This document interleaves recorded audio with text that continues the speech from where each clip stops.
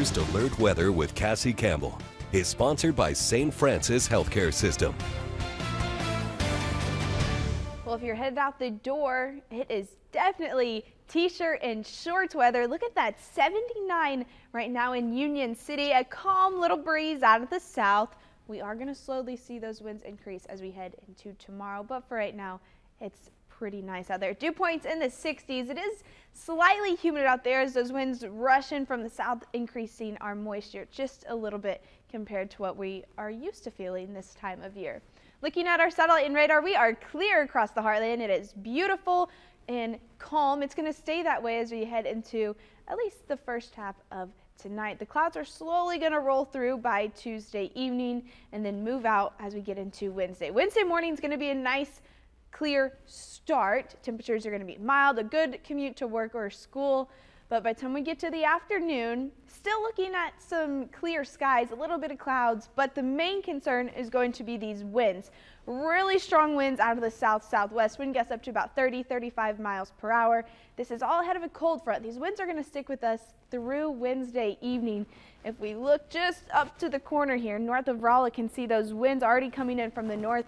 That's that cold front that's going to start to push through Wednesday night into Thursday. You can see those wind shift by Thursday morning. Still going to be gusty by the time we wake up on Thursday morning, but we're going to slowly see those clouds increase and then the chance for some rain. Right now, the models are looking to keep the rain off until around Thursday evening. Could see a spot shower Wednesday night into Thursday, but for the most part, we'll stay clear until around 6 o'clock Thursday.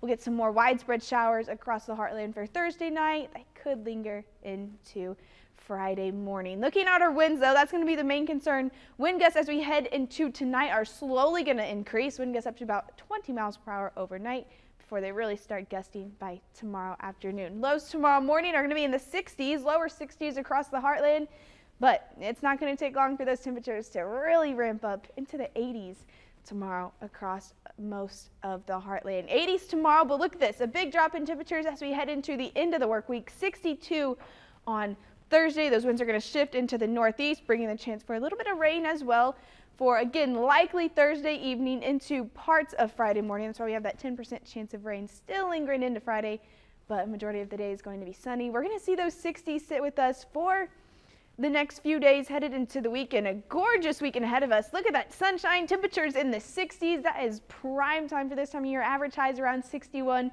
So we are going to get back to near average as we head into the weekend and really headed into next week. Overall, your evenings are a little bit warm now, but give it a few days once that front moves through. Even your evenings are going to get a little bit chilly in the 30s.